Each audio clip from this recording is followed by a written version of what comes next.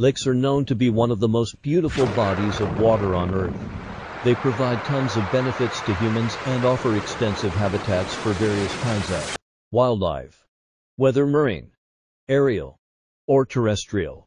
But what if these magnificent bodies of water that are supposed to provide life are actually meant to take it? There are only 3 such lakes in the world, and all of them are located in Africa. These lakes are dubbed killer lakes because they are deadly. But what would be a more appropriate term is explosive lakes, because these lakes emit gas from their deep waters up to their surface. However, these gas emissions are not as mild as you may think. These explosive lakes cause massive eruptions of poisonous gas clouds, called a limnic eruption, that can be fatal for all kinds of life surrounding it.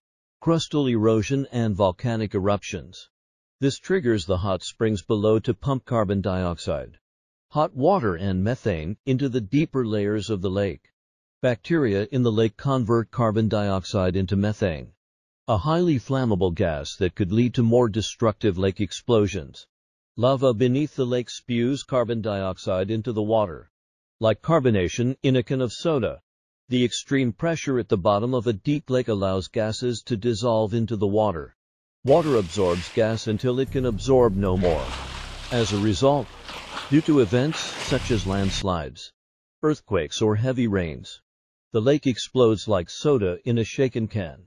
These gases would normally bubble up to the surface, but due to the incredible depth of Lake Kivu, the lake water drowns them.